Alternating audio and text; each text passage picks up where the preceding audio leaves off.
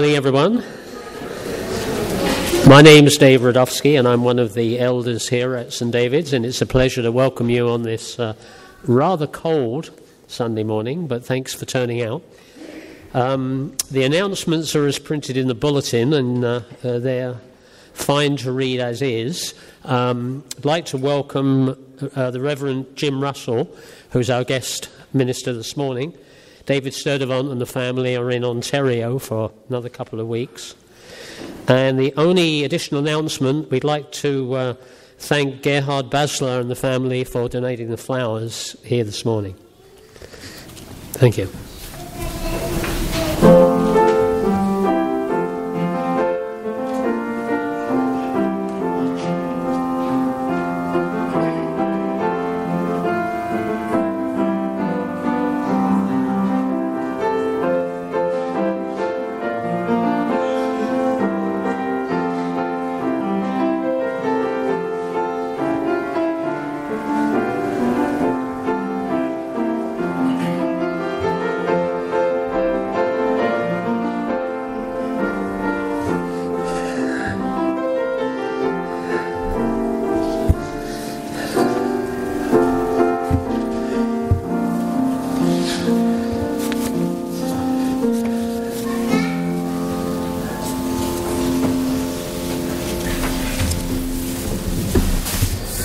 Please be seated.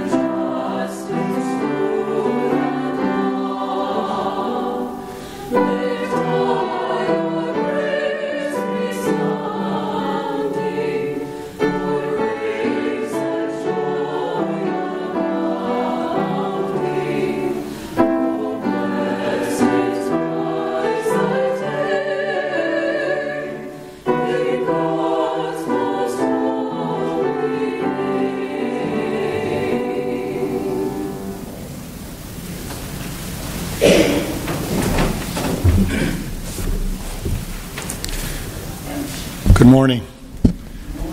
Welcome to our worship at St. David's. The call to worship is based on Psalm 100, which is a joyful psalm of praise, as so many of the psalms are. King David was a writer, a singer, a worship leader, and a king, and a soldier. So he was quite an amazing man. Let's join together. Shout for joy to the Lord, all the earth.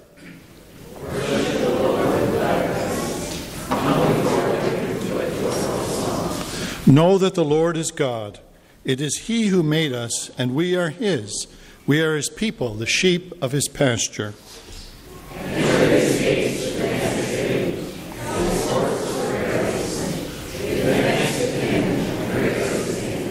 For the Lord is good, and His love endures forever. His faithfulness continues through all generations. Let us continue to praise the Lord by singing 374. Oh, for 1,000 tongues to sing.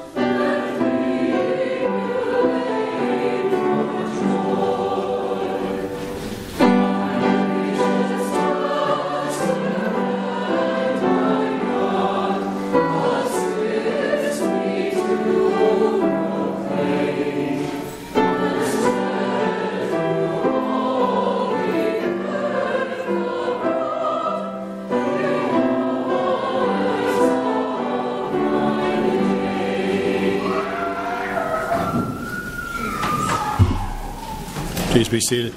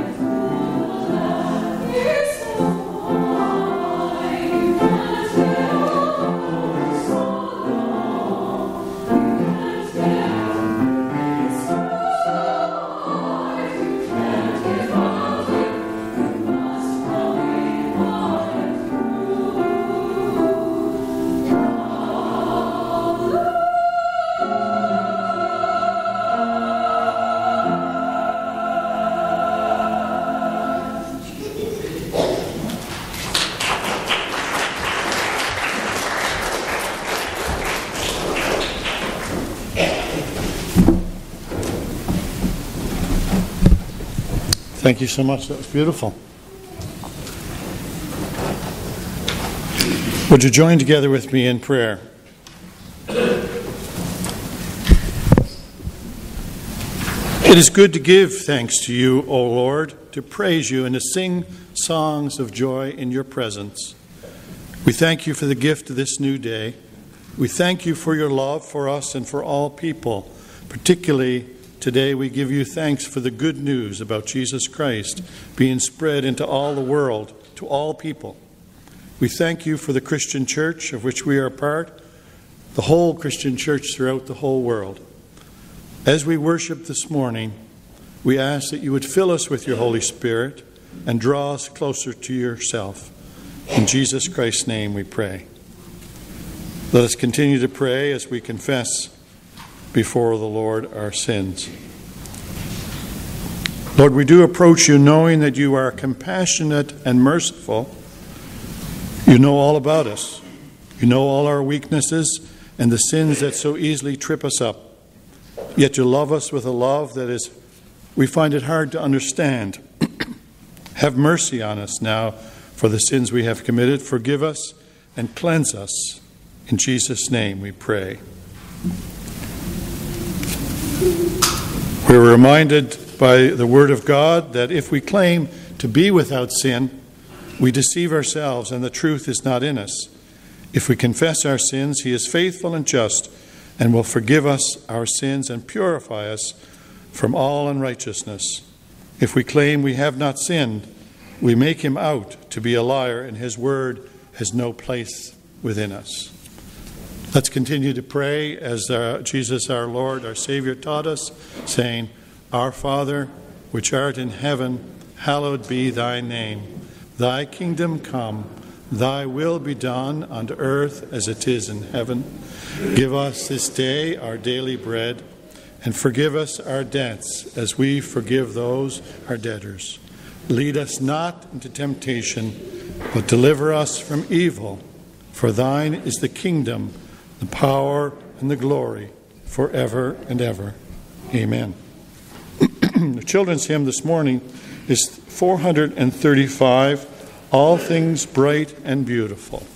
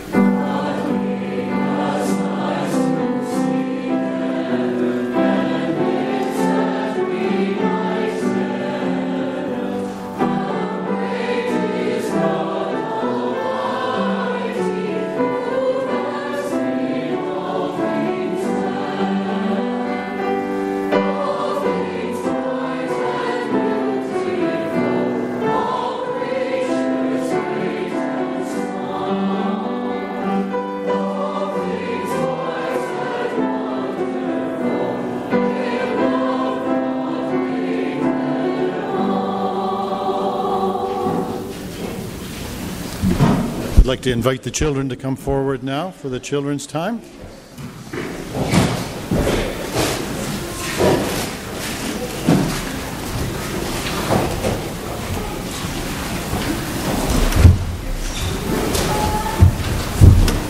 Lots of children today. That's great.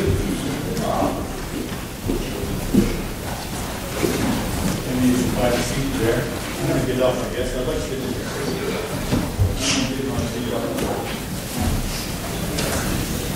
Actually, take this room for me there, isn't it? Okay. Good morning, everyone.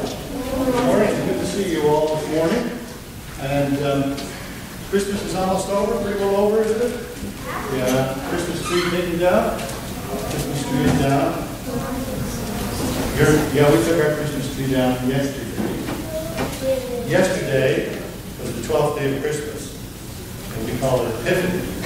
And remember I'm going to say the three wise men. We didn't know there was three gifts. So that celebrated the wise men on Epiphany. So yesterday was what we call the last day of Christmas. I've got something here that I wanted to show you. It's very beautiful, but it's also very delicate. So we have to handle it really carefully. Sometimes things that are very beautiful are also really delicate, aren't they? Like babies, like little babies. They're very delicate and they're very beautiful.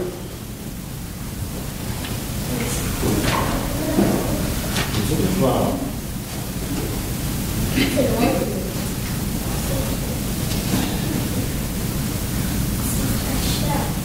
You know what that is? A sea sound. Some kind of sea pig, isn't it? It is from the sea. It's called a sea urchin. And there was a little animal inside there. And it had little, spines, little spines that came see those little points there? All those little points there? It had little spines all there on them. And it's very beautiful design. How did it begin? That's a really good question. God made it. Yeah, God made it. God makes a lot of really beautiful things, just like you. So we're going to, did you want to look at it? It's going to be very careful.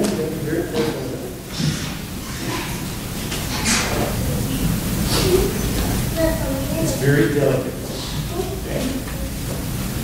Touch it. It's very delicate. Okay. We're going to have a prayer now. Okay? Haven't got time for everybody to know that. Okay? Maybe after the service. So let's have a prayer. Father God, we thank you for all things beautiful and for your beautiful world that you made. Thank you for these children and how beautiful they are. Bless them all now, we pray in Jesus' name. Amen. Yeah. If you'd like, there will be Sunday school because there's lots of children. So you can either come out for Sunday school or go back to your parents.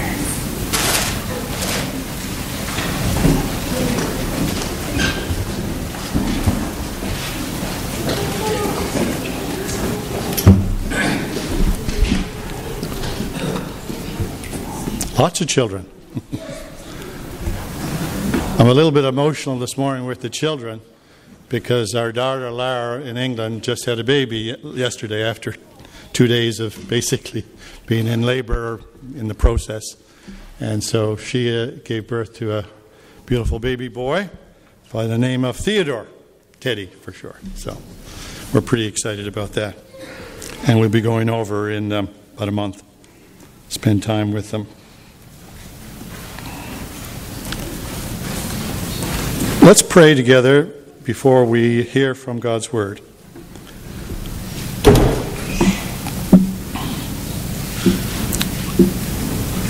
Almighty God, in you are hidden all the treasures of wisdom and knowledge. Open our eyes that we may see the wonders of your word and give us grace that we may clearly understand and freely choose the way of your wisdom through Jesus Christ our Lord. Amen.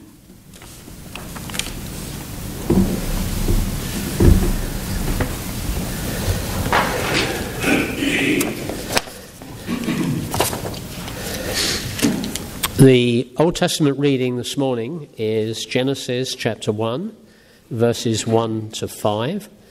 It's probably the easiest one in the Bible to find because it's page 1.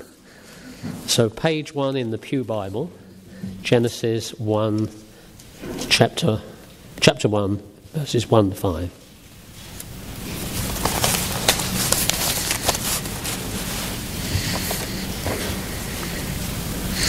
The beginning. In the beginning, God created the heavens and the earth. Now the earth was formless and empty. Darkness was over the surface of the deep, and the Spirit of God was hovering over the waters. And God said, "Let there be light," and there was light. God saw that the light was good, and he separated the light from the darkness. God called the light day, and the darkness he called night. And there was evening, and there was morning, the first day. We'll read the responsive psalm, Psalm 29, which is on page 826 in the Pew Bible. Psalm 29. I'll read the first verse, and if you would read the second verse and alternately so on. Psalm 29. A psalm of David. Ascribe to the Lord, you heavenly beings. Ascribe to the Lord glory and strength. Ascribe to the Lord glory to his name. Worship the Lord in the splendor of his holiness. The voice of the Lord is over the waters. The glory of God thunders. The Lord thunders over the mighty waters. The voice of the Lord is powerful. The voice of the Lord is majestic. The voice of the Lord breaks the cedars. The Lord breaks in pieces the cedars of Lebanon.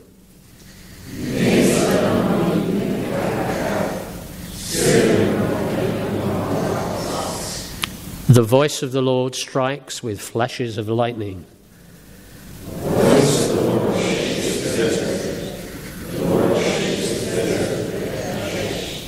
The voice of the Lord twists the oaks and strips the forest bare, and in his temple all cry, "Glory!" The Lord sits enthroned before the flood. The Lord is enthroned as king forever. The Lord gives strength to his people. The Lord blesses his people with peace. May God add his blessings to those readings of his heavenly words. We'll continue on with God's Word, reading from Acts chapter 19, verses 1 to 12. And I'm going to focus the sermon on that particular passage this morning because Epiphany, which is what we're celebrating today, celebrates the wise men and Jesus' baptism, but really the giving of the good news of the gospel out into the world, into the Gentile world, symbolized or represented by the Magi, the wise men. So this is about Paul as he goes to the very large Roman city of Ephesus to begin or to continue on with the spreading of the gospel and the building of churches in the Mediterranean area. While Apollos was at Corinth, Paul took the road through the interior and arrived at Ephesus. There he found some disciples and asked them, "Did you receive the Holy Spirit when you believed?" They answered, "No, we have not even heard that there is a Holy Spirit." So Paul asked, "Then what baptism did you receive?" "John's baptism," they replied. Paul said, "John's baptism was a baptism of repentance. He told the people to believe in the one coming after him, that is, in Jesus. On hearing this, they were baptized into the name of the Lord Jesus. When Paul placed his hands on them, the Holy Spirit came on them, and they spoke in tongues and prophesied. There were about 12 men in all there. Paul entered the synagogue and spoke boldly there for 3 months, arguing persuasively about the kingdom of God. But some of them became obstinate, and they refused to believe and publicly maligned the way. So Paul left them. He took the disciples with him and had discussions daily in the lecture hall of Tyrannus. This went on for 2 years, so that all the Jews and Greeks who lived in the province of Asia heard the word of the Lord. God did extraordinary miracles through the hands of Paul, so that even handkerchiefs and aprons that had touched him were taken to the sick, and their illnesses were cured, and the evil spirits left them. Also, Mark's Gospel, chapter 1, verses 1 to 11. Now, on my version, what I'm reading from is the New International Version, so it's a slightly different version than the ones in the Pew Bible. In the beginning of the Gospel about Jesus Christ, the Son of God, it is written in Isaiah the prophet, "I will send my messenger ahead of you who will prepare your way, a voice of one calling in the desert, prepare the way for the Lord, make straight paths for him." And so John came, baptizing in the desert region and preaching a baptism of repentance for the forgiveness of sins. The whole Judean countryside and all the people of Jerusalem went out to him. Confessing their sins, they were baptized by him in the Jordan River.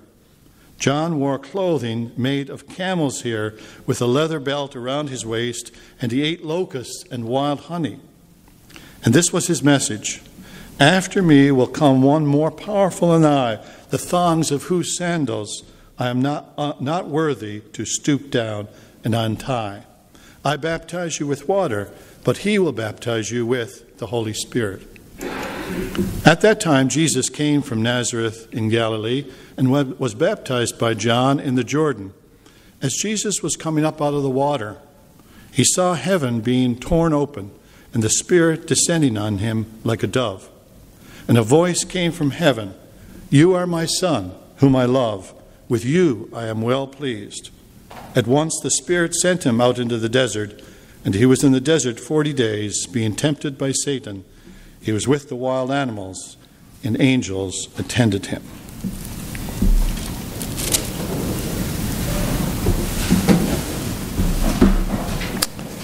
Let's join together in singing the beautiful hymn, number 461, "Be Thou My Vision." And let's stand together.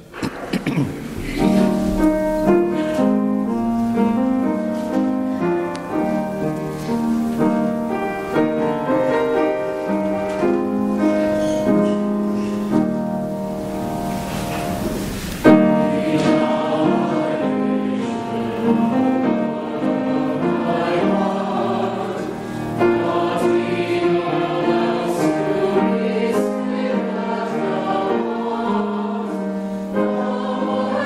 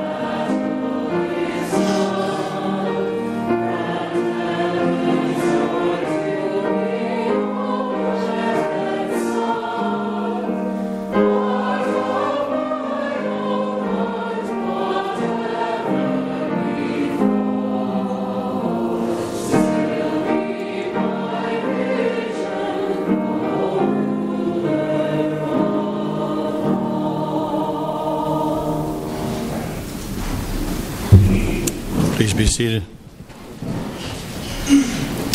Ernst Rollman is going to come now for a few moments.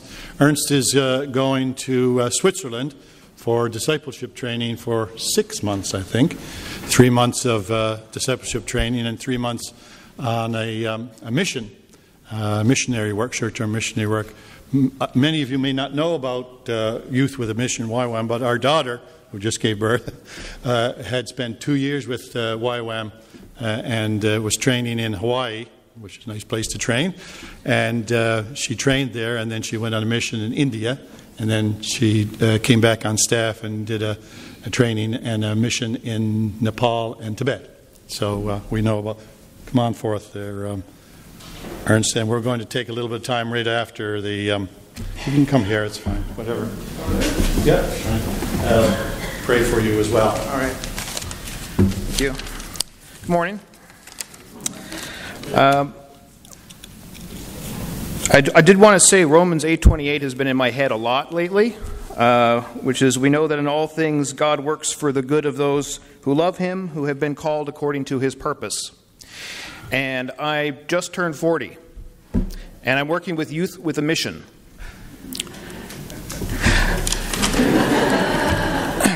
So I wanted to first say there's a note of thanks to all of you that supported the Food for Thought ministry over this past year. I was blessed to have the opportunity to lead that group while James and Amy were in Australia. And I want to thank again everyone who contributed support, some financially, some provided meals. We had some speaking, Reverend Russell, Michelle. My father gave presentations, as well Peter and Chung-Yi gave presentations, and everyone who helped, I want to thank you again in whichever way that you did help us. It was a real blessing to lead that group, and it was a real time of change for me the past year. I think that opportunity to lead Food for Thought was an open door provided to me to further deepen my relationship with God, to learn how to serve.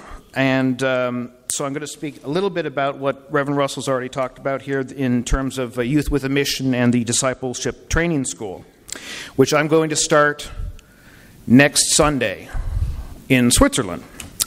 So Discipleship Training School, it's a non-denominational training that takes place in many locations all over the world. Helps students to discover their calling, to gain experience in missions with others in an international setting. So there's a lecture phase, and then there's an outreach phase. This Discipleship Training School, or DTS, that I'm going to be attending is in Wieler, Switzerland. So there's a curriculum. There are going to be lectures with speakers. There are going to be personal and joint times with God, practical work, coaching, fun, communal living.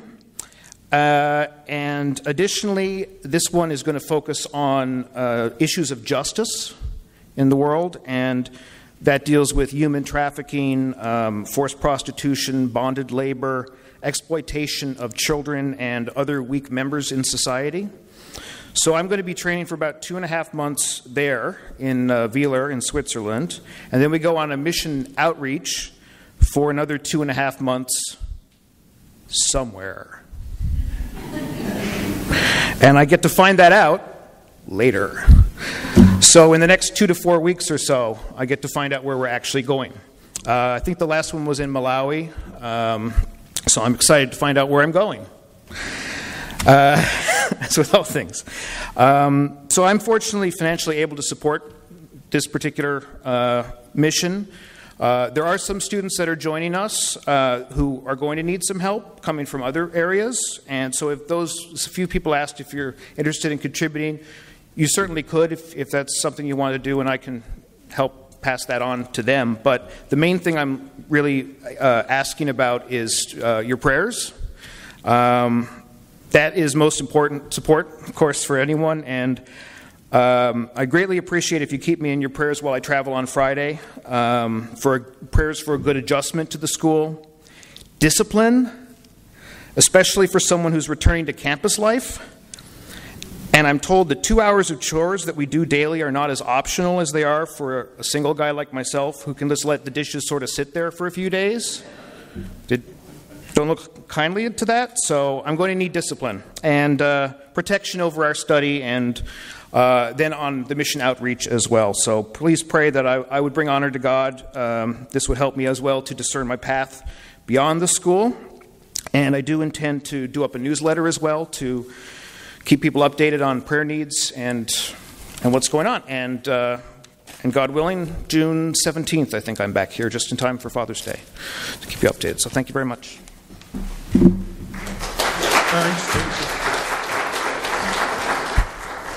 We're going to spend just a moment praying for Ernst. So could I invite the elders, whatever elders are here right now, to come on forward. We'll pray together with Ernst.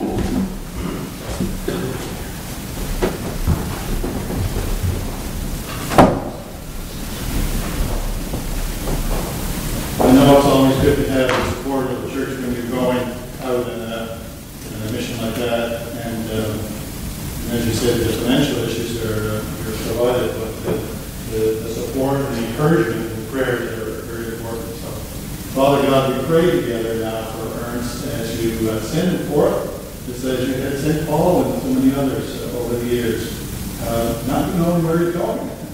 He knows where he's going to Switzerland, but he doesn't know where his mission is going to be. So we ask for special blessing on him, Lord, and all the things that he has mentioned. We ask for your help in this area, particularly in the travel, and the adjustment to campus life, and the adjustment to student life and the studying again. And Father, we pray in many ways that you can enlarge his heart so that he may share that heart with those in the world where he goes to minister. In Jesus Christ's name we pray. Amen. I don't know if there's any other prayers that anyone else wants to pray? Or? Good. Thank you.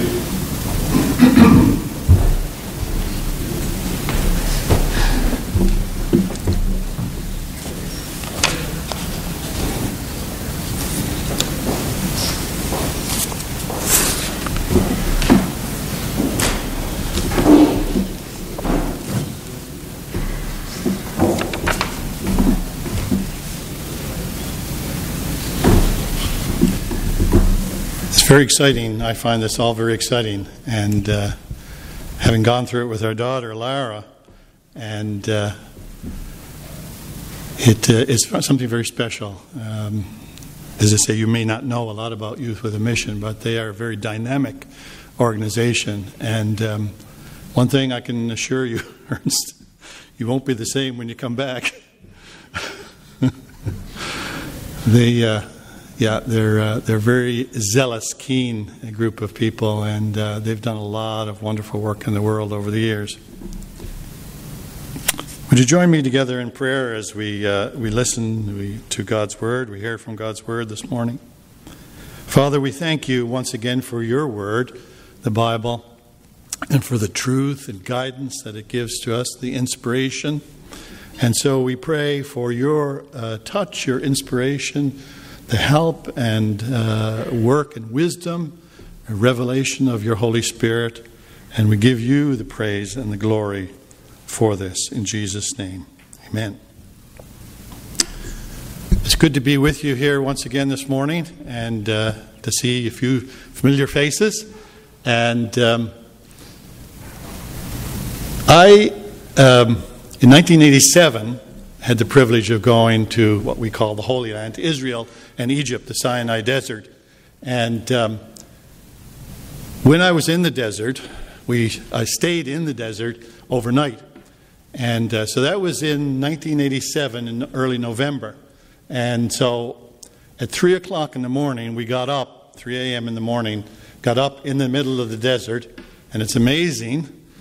I don't know if you ever experienced a desert before, but the Sinai Desert is a place of tremendous extremes. It's a very stark land, not only sand, but rock. And we were camped not very far from Mount Sinai, where the Ten Commandments were received, as far as we know. That's the mountain. And during the day, that day, it was 90 degrees, which is 32 degrees Celsius. And at night, when we were getting up to get up in the middle of the night to climb Mount Sinai, it was minus 2 degrees Celsius. So you can see the extremes that Stark lands. For the people of Israel to live there for 40 years, only God could have helped them to survive. There's no other way when you see that land. So we climbed, the group I was with, climbed Mount Sinai at 3 o'clock in the morning. And as we got up to the top of the mountain, the sun, and that was our plan, the sun was just coming up over Mount Sinai. It's a very powerful spiritual experience.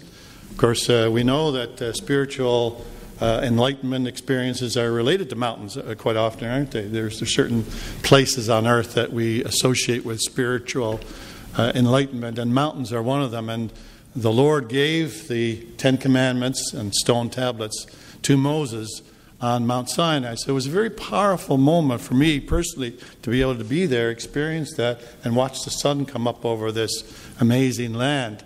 And to think about what the 10 Commandments represented for Israel. Because for Israel, the law, the 10 Commandments, the ceremonial law, all the laws associated with the 10 Commandments and the giving of the law became fundamental for the Jewish people, the Israel nation, people of Abraham's descendants, to follow God. And yet, if you think about different ways in which we can serve and draw close to the Lord, to God, to the Almighty, law has its troubles and its problems when you think about it, because there was problems from the very beginning with giving to the law. As Moses went down the mountain, we find that the people of Israel had turned to idols, wondering, where's this man of Moses? He's up on the mountain. We don't know where he is, whether he'll ever come back. And so they decided to have their own religious celebrations, and idolatrous. They made a golden calf. So, but for the people of Israel, the keeping of the law presented a lot of problems over the years, as you can see in the Old Testament. And if you think about it yourself, laws tell you what to do.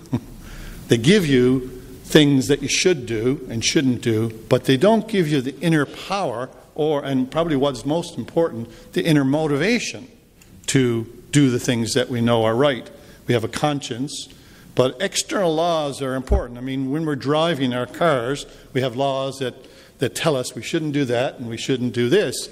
We shouldn't talk on our cell phones or text while we drive, but tons of people still do. So laws are rather inadequate ways of doing things in many ways. They're very blunt instruments. The better way, of course, to have a just society and a righteous society and a loving society is that everybody would, in their heart, say, it's dangerous for me to text. It's dangerous for me to talk on the cell phone. Texting is probably even more dangerous. And I'll be distracted and have an accident, and somebody could be hurt. So out of a heart of love, rather than a law, people, if everyone said that, it'd be a good society. So laws do have a lot of problems associated with them when we think of trying to draw close to the Lord, to God, by laws, by legalism.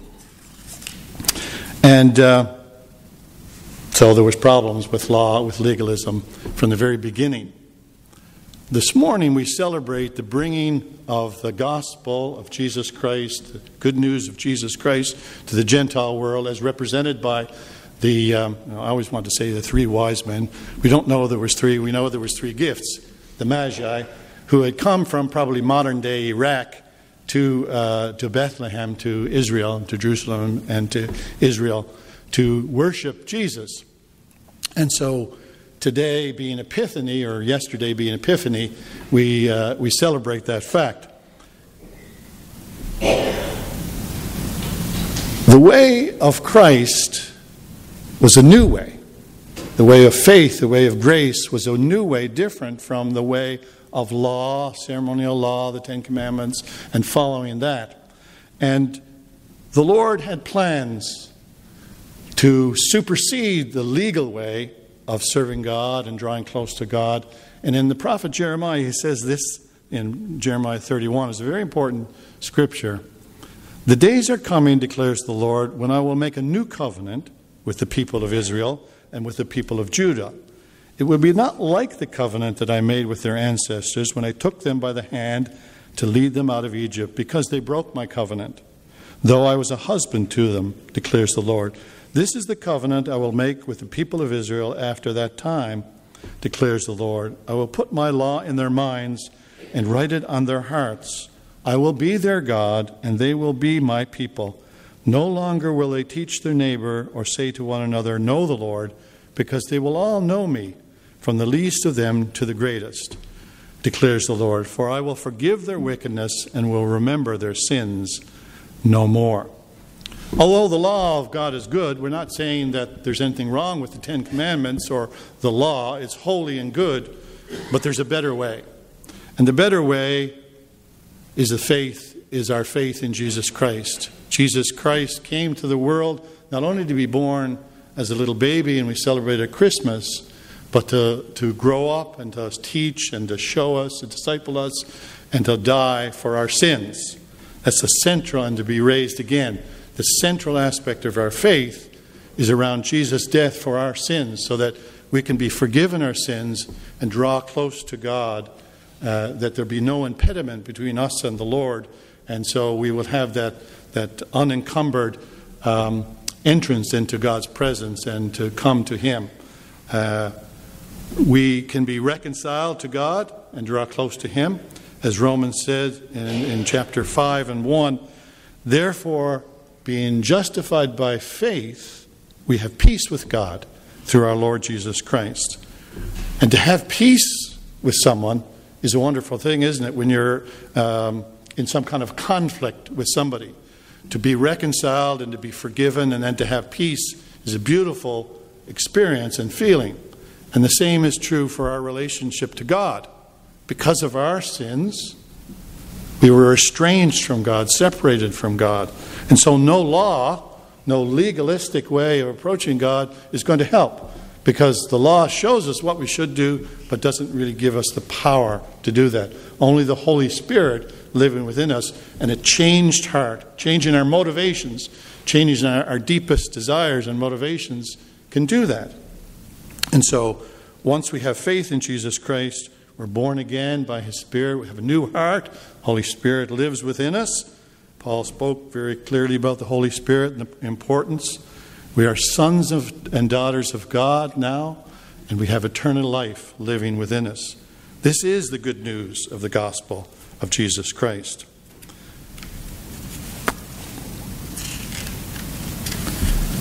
When we think of the spreading of the gospel of Jesus into all the world, we often quite quickly think of St. Paul the Apostle, who was a Pharisee of the Pharisees. If anybody lived a holy and religious life, his was a fastidious life. Very, very devoted as a Pharisee, a group of a Judaic group, and they followed a legalistic way to serving God. And so, if anybody was a zealous, legalistic follower of God, Paul was. He did everything that could be done to follow God by the legalistic way, following the law. But somehow or other, peace within his heart, or inner fulfillment, spiritual inner fulfillment, escaped him. And he had deep spiritual turmoil, I think. And that turmoil was probably very similar to the young Augustinian monk Martin Luther had experienced also in his struggle to serve God by doing all kinds of things, by serving God, by fasting, by all kinds of means of good works and so on. But it was never enough. It was never enough for Martin Luther. It was never enough for Paul.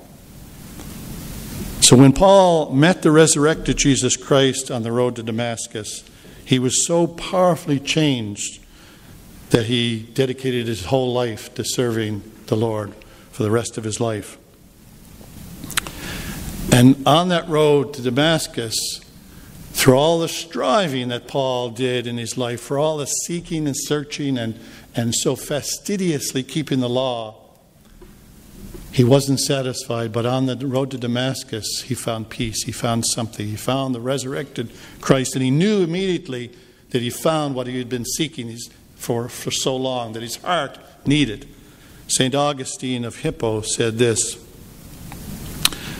"Thou hast made us for ourselves, O Lord, and our heart is restless until it rests in thee." And that was Paul's life.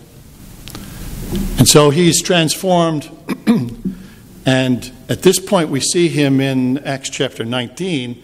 He's on his third missionary journey, going out like Ernst to spread the word of God, to spread the gospel, to reach out to those who didn't understand or didn't know the gospel, didn't hear the good news of Jesus Christ. Paul is in Ephesus, a very large city in the Roman Empire, in the Mediterranean area. And today you can see the ruins, magnificent ruins apparently, of Ephesus, one of the greatest archaeological ruins that can be visited in the ancient world. It's in modern-day Turkey. I was about 2.5 hours away from there when I was in the Navy. We were in Turkey, but I didn't actually go there. But some friends of mine went there and were very impressed with the ruins. It was a very, very large city. And so Paul went there, and he found what seems to be 12 disciples. And it's not totally clear what those disciples believed, but they didn't have the full understanding of who Jesus Christ was. They seemed to have been disciples of John the Baptist, or had only received the baptism of repentance that John the Baptist had preached. And so Paul met them, and you can see that Paul's way of life and his whole attitude and his heart was totally different than he was before, because before it was all legalism, all laws, all strictly keeping things to serve God and to follow God. Now, the first thing he says to them, as recorded here, is, "Did you receive the Holy Spirit since you believed?" So the Holy Spirit was very, very important in Paul's message. And they said, "No, we didn't even hear there was a Holy Spirit." So their teaching had been quite inadequate.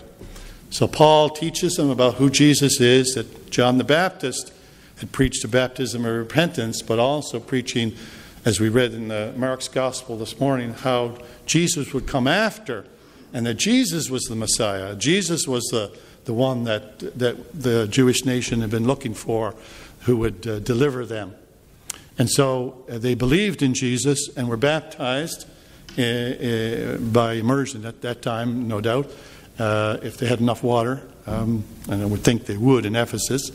And so then Paul placed his hands on them, and they were filled with the Holy Spirit, spoke in tongues, and prophesied.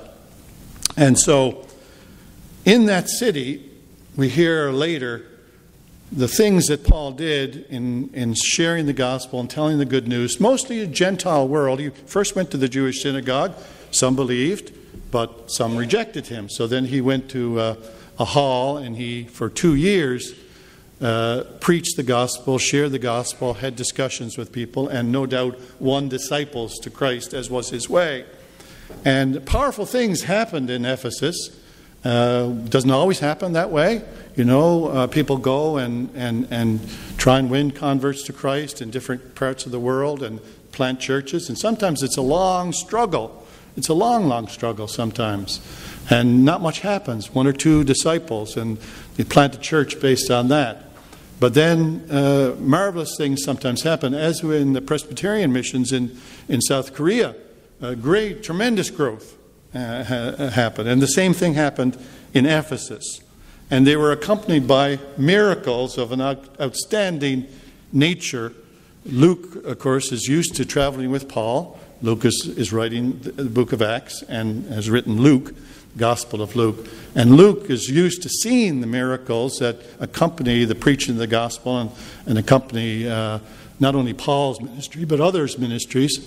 But in this place, he says, not just miracles, but extraordinary miracles. Extraordinary miracles happened. So that, can you believe this?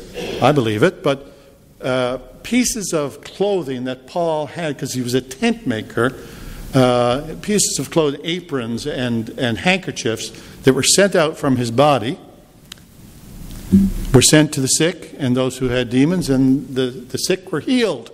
and demons left them. So how do you explain it? You can't explain it. These are miracles that happen. And no doubt, I doubt very much if Paul came up with this idea. Well, here's a new way to heal people. This is the sovereign work of God, and things happen that we can't explain. And miracles happen. And so that helped the church grow as well, because some people will not believe until they see miracles. And so therefore, their faith is encouraged when they see someone healed. And this is one of the things that happened in Ephesus. Tremendous miracles also accompanied the preaching of the gospel, and the church grew in a marvelous way. Very large church eventually. And Paul stayed there for a number of years. So we celebrate today the preaching or the sharing of the good news of the gospel in all the world. And that's as well for us in our own humble way.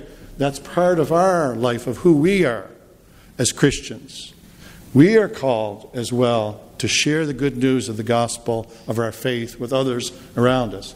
Not always easy. It's awkward at times. On Friday nights, I volunteer at a coffee house in a downtown church, offer coffee, tea, hot chocolate, snacks to people off the street who come in, whoever is there, who want to come in.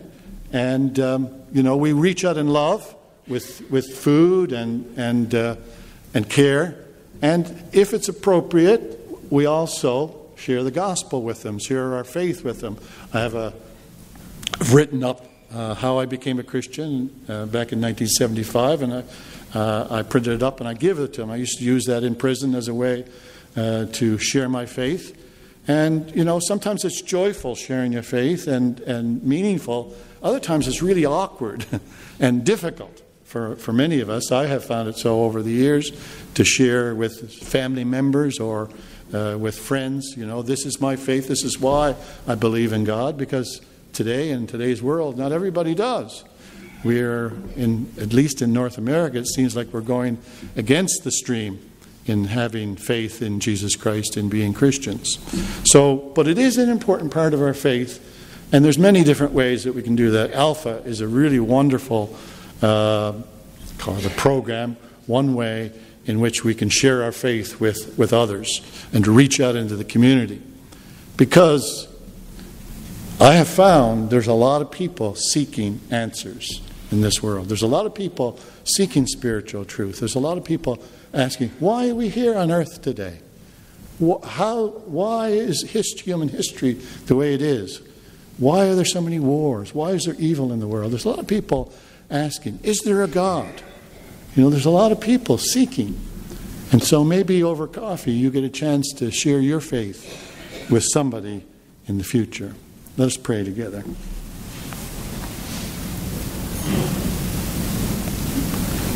Lord, we thank you this morning for the faith in Jesus Christ that we have, that your Holy Spirit lives within us. Strengthen our faith, each one of us, we pray today, as we worship you today and as we go out into the community. We pray for divine appointments, opportunities to share our faith with a friend or with someone, a colleague at work, to be able to share why we have this wonderful hope and faith in you, why we have the attitudes that we do have. And we pray this in Jesus Christ's name. Amen.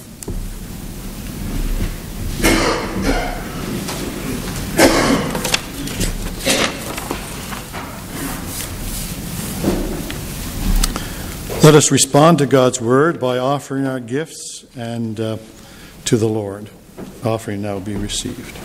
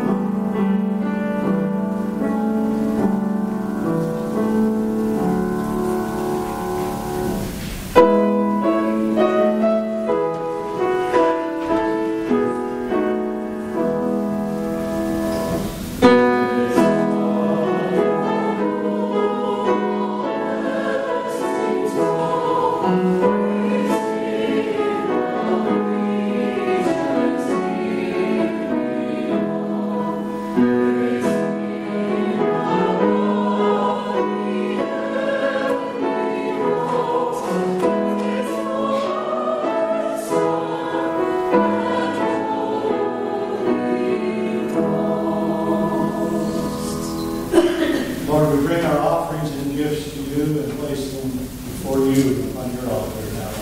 And they be acceptable in your sight, and we pray for all of the work of this congregation and for the Presbyterian Church of Canada. In Jesus' name we pray. Amen.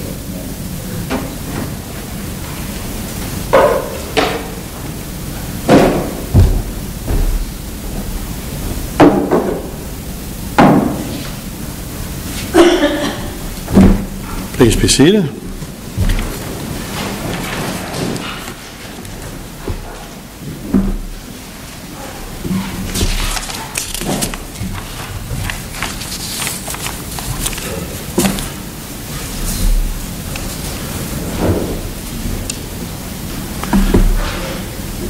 So continue to pray for Ernst as he goes, and I know there's many other needs in our midst, in our congregation. Let's join together in prayer.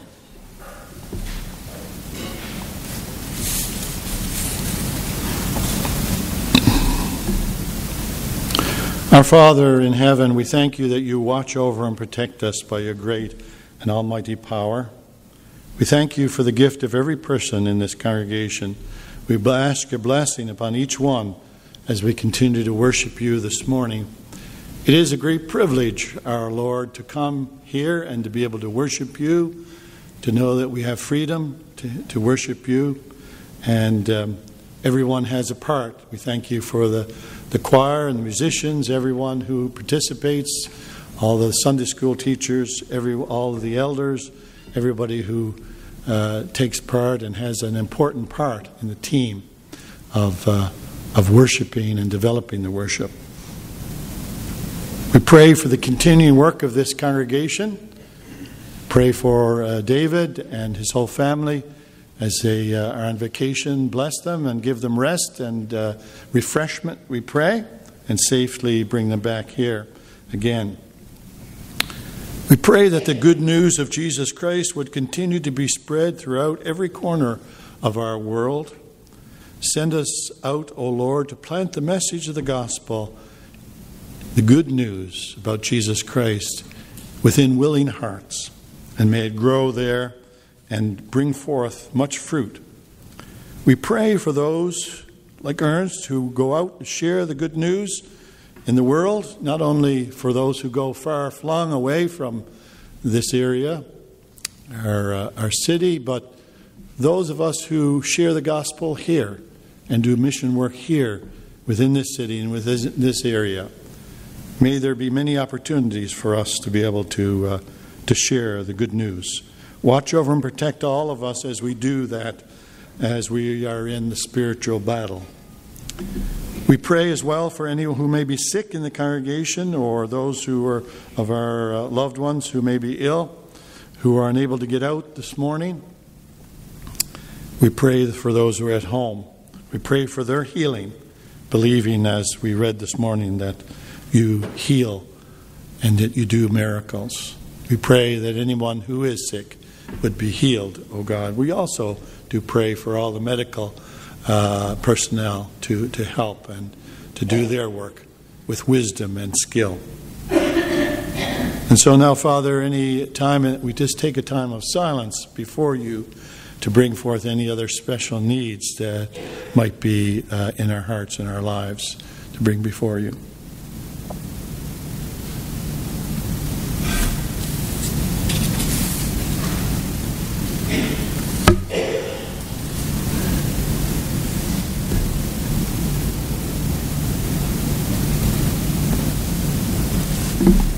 We pray in Jesus' name. Amen. Our closing hymn this morning celebrates the gospel and the good news, the grace of Jesus Christ. 670, Amazing Grace. Oh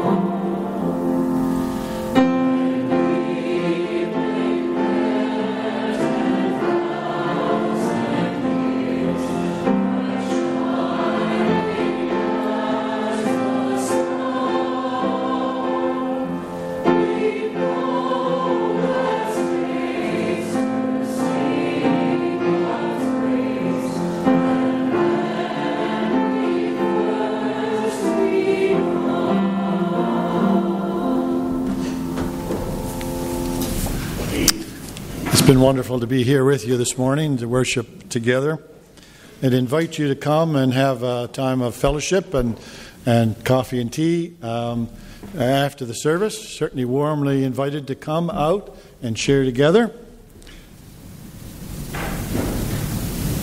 May the God who gives endurance and encouragement give you the same attitude of mind towards each other that Christ Jesus had, so that with one mind and one voice you may glorify the God and Father of our Lord Jesus Christ.